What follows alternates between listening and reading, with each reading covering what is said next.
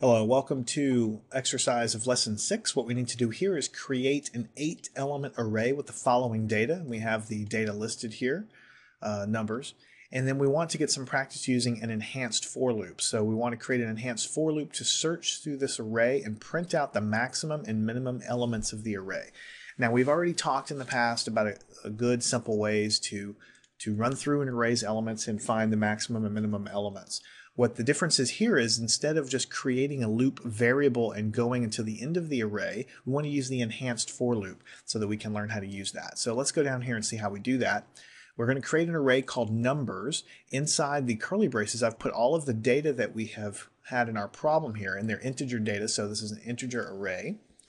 And then we need to create some variables. Let's create one variable called smallest and one called largest. We're going to initialize both of those to the first element of the array. That's just a starting point. We're going to loop through all the elements and comparing the new values that we come across against what our current value for smallest and largest is. All right. And then we're going to come down here, and here is the part that we really want to focus on for this lesson. Usually what you would do, for instance, in the C programming language or even in Java before this point, is you would create a loop variable I, you would set it equal to 0, and you would run from 0 all the way up until the end. In this case, there's 1, 2, 3, 4, 5, 6, 7, 8 elements. So we would run the loop from 0 to 7. And then inside of here, we would go ahead and do the comparisons, comparing the new values we come across compared to what we have for the smallest and largest numbers. But here, for this enhanced for loop, you don't have any loop index variables or anything like that. It looks quite foreign. The way it works is, inside of the for loop, you just say int element, and you put a colon, and then you put the name of the array you're trying to loop through. So the numbers comes from the fact that we want to loop through the array that we call numbers. And the guy before that is, we're saying that it's an integer type, and we can call this anything we want. I called it element to help me remember what we're doing, but I can call it anything I want.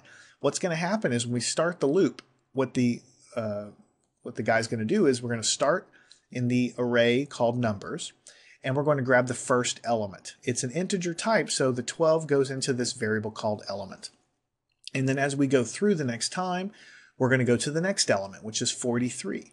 And that 43 will be stored in this variable that we're calling element.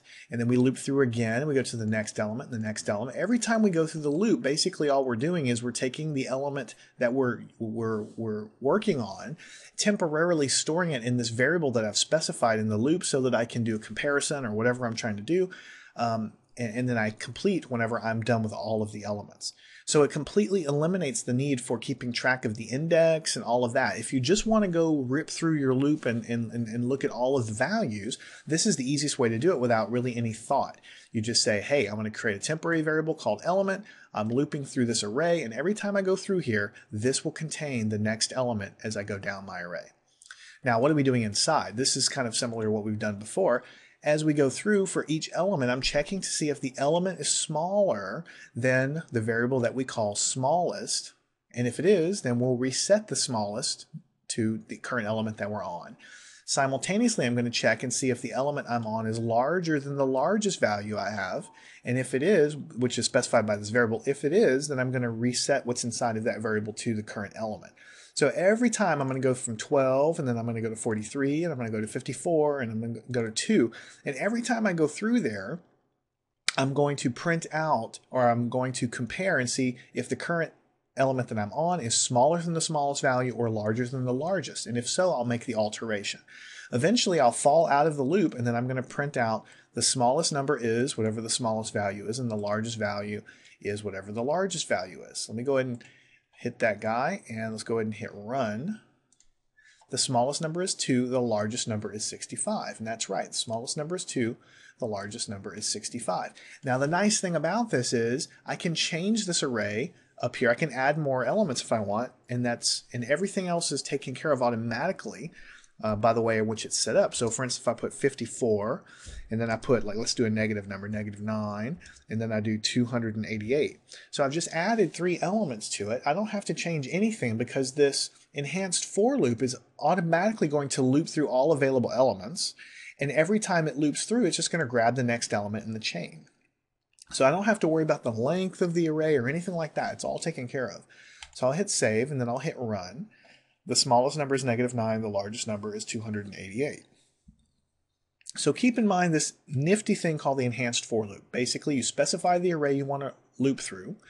You specify a variable that you kind of initialize in here that you want to kind of temporarily hold the next value. So whatever type of array you have is what the type of variable that you want here. If you have double precision numbers here, then you want this to be a double. As you loop through it, the current value of the array is going to be stored here, and then you can do whatever you want in here with it, and then eventually you'll just go through all of the elements until the loop is over. It completely replaces the need to keep track of a lot of these details that we've been doing in the past. So practice with this guy, go off to the exercises and gain some practice from what I have for you to practice with there.